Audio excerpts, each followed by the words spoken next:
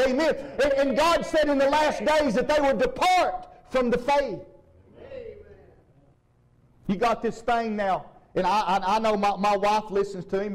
What's his name? Rick Warren. And I'm not against Rick Warren. Rick Warren, I believe, is on. But you know, you got to be careful. You can't mix religion and Islam and Christianity and all these things. There's one Christ. There's one God. It's not Muhammad. His name is Jesus. He's the Son of the living God. He was born of the Virgin Mary. He suffered under Pontius Pilate. He's the reigning king. He's waiting on the command of his Father right now. He's about to step out from heaven, and he's telling this church today that you're not to depart from the faith. You know, I was going to tell you today, let's do a faith drill. Close your eyes and get up and just start walking by faith. You have to walk slow. You have to kind of keep your arms out. You got to listen for God, and you got to make sure that you don't go this way. You got to stay straight so you don't fall down. But you know, that's the way we're going to walk. Amen. We're going to walk by faith. We're going to trust God by faith. I'm not going to live any other way but by faith. Come on, somebody. I'm going to live by the faith of the Son of God. I'm going to preach about faith. I'm going to live faith. I'm going to speak it. I'm going to walk it. I'm going to scream it. I'm going to talk it. I'm going to live by faith. I'm going to live by the Word. I'm going to live in the presence of God. I'm going to live like He wants me to live. I resist the devil. I fight against him, praise God, with the armor of God. And come on, somebody. We fight against him today. We put on, my God, stand up, I feel the Holy Ghost. We fight against it. We put on the whole armor of God. God said many will depart from the faith, giving heed the devil. Seducing spirits, common devil. They're all devils. Giving heed to the devil. Being led off. Being led astray. Being drawn back out into the world. And miss out on what God has for you. Pornography, church, is going to hell. Oh my, somebody. Pornography is going straight to the pits. All your X-rated, R-rated, all this junk that's on television, it's for the devil. It's his pleasure. Let me tell you what Anton LaVey said about Halloween before he died. Oh, I'm preaching now. I'm going to make you all mad before you leave, I hope. Amen. Let me tell you what Anton LaVey, the founder of the Church of Satan, said about Halloween. Anton LaVey said this out of his very mouth not long before he died. He said, well, I'm glad that the children, the Christians, their parents of their children, hallelujah, their parents, he said, I'm glad that they at least let them worship the devil one day out of the year. Oh my God, that's powerful. Out of the mouth of the devil himself. A man that said when he died, when he went off and he was dying, how the screams were torn, how he was screaming when he said, when he looked into hell and said, oh, what have I done? He said, I'm so glad that those parents of those children at least let them worship the devil one day out of the year. Come on, somebody, I'm preaching the truth. But we're not to be unprepared. We're not to depart from the faith. We're not to be partakers, God said, of those things of the world. The Bible said that many would depart and their love would begin to grow cold. You can be seated. You can be seated now. Their love would begin to grow cold. Some of your love, when I remember when I first came here, some of y'all were full of a whole lot more love than you are now.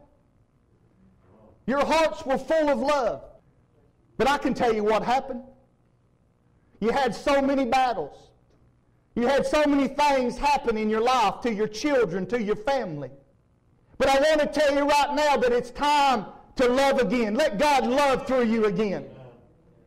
And don't look inwardly. Don't look at yourself. Don't be in yourself. But look outwardly and reach out to those that are around you. And when you do, you'll see how much greater and how much better your life will go, because you're not focusing on you. You're focusing on those around you. Let the love of God, he said, so let your light so shine before men. The love of God, that they will see your good works, amen, and glorify, come on somebody, your Father in heaven.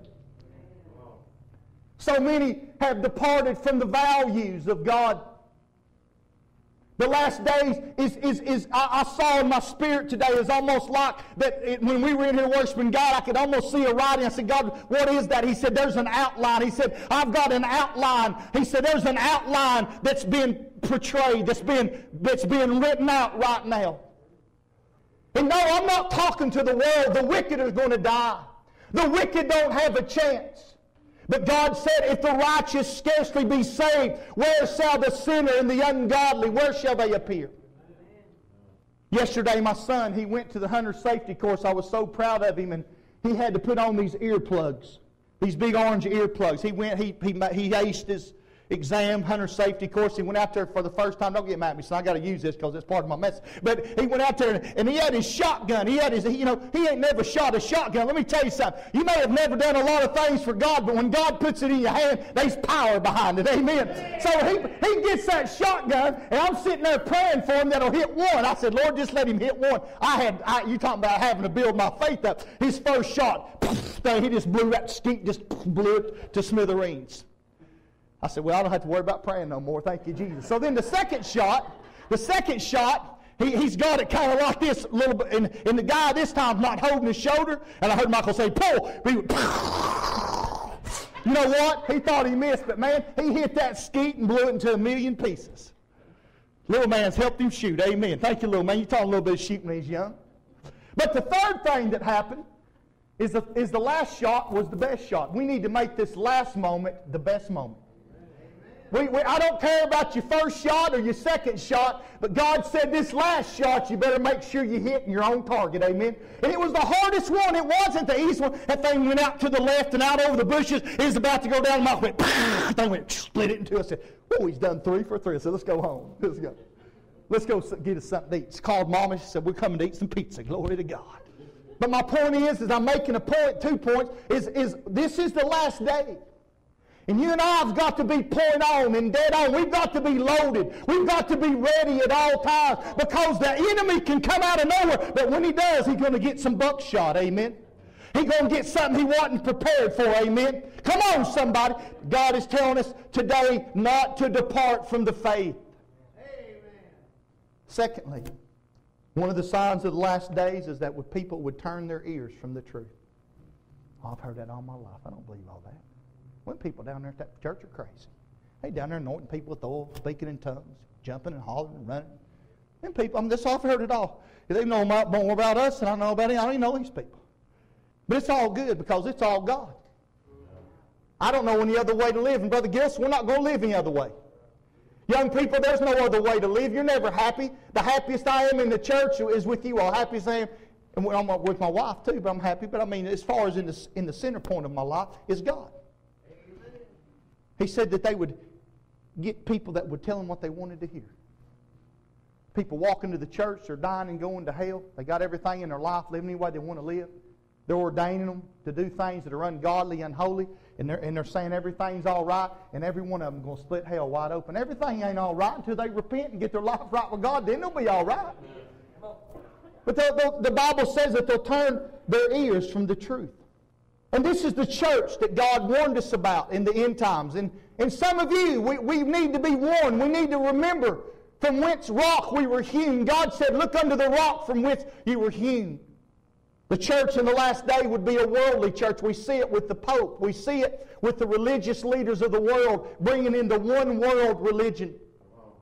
We see it today with the devil in the details of the church. Drawing in heresies, bringing in damnable doctrines, even denying the Lord Jesus Christ Himself. Amen. Come on. And one of the greatest enemies of our life is that we're not to compromise. And I want to tell you right now, this preacher, I will never compromise the truth for a crowd, and don't you either.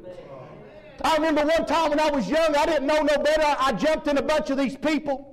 And they were in a high school, a bunch of young people. got right in the middle and started preaching, jumped on the stage and started preaching to them. They all thought I was crazy, but man, it got their attention. They just kind of scattered. Of course, they called me all these names and stuff. I don't care.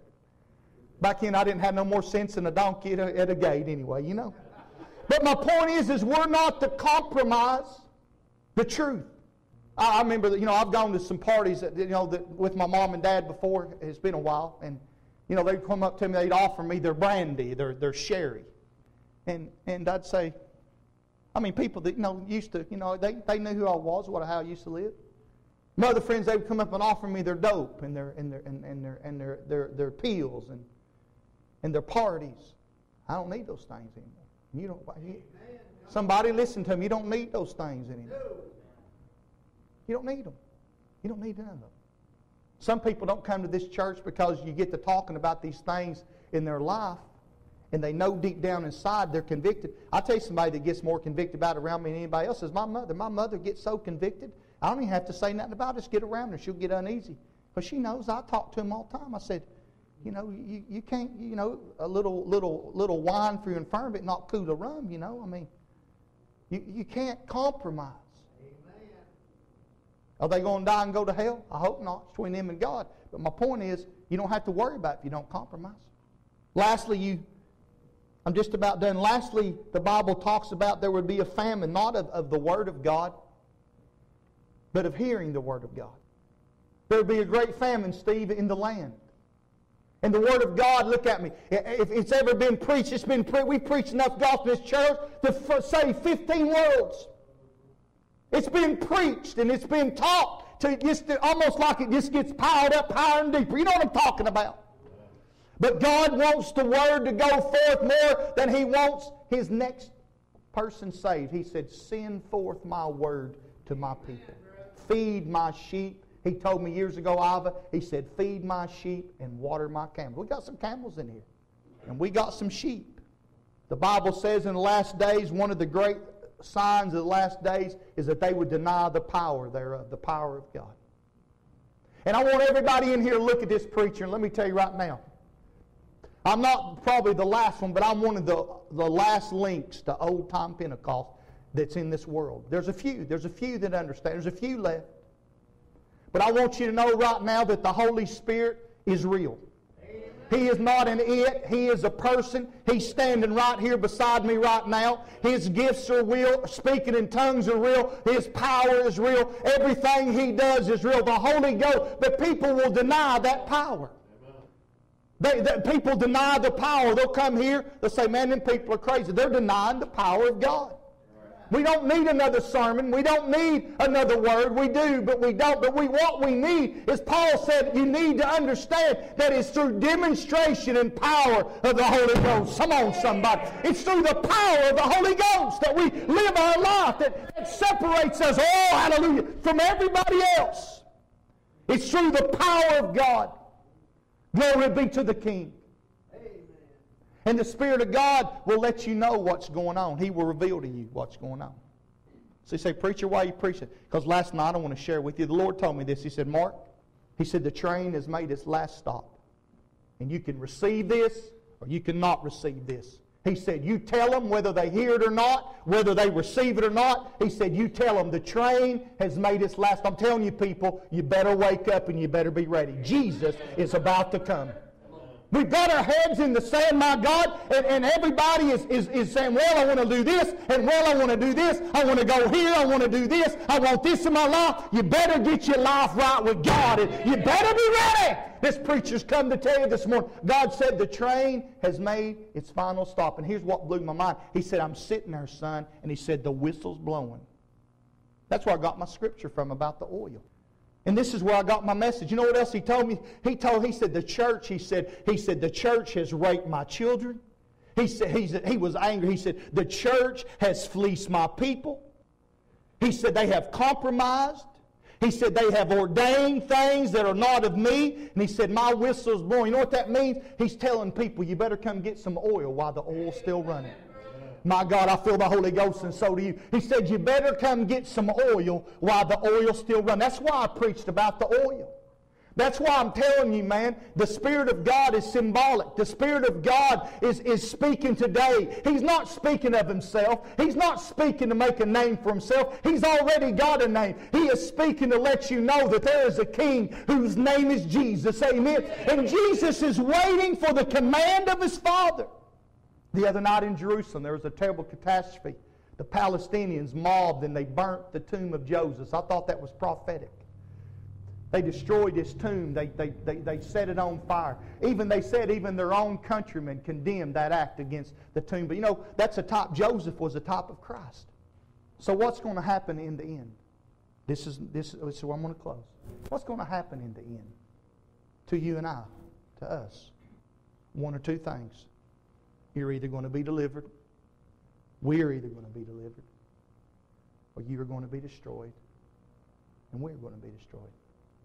This morning, I really didn't want to talk about this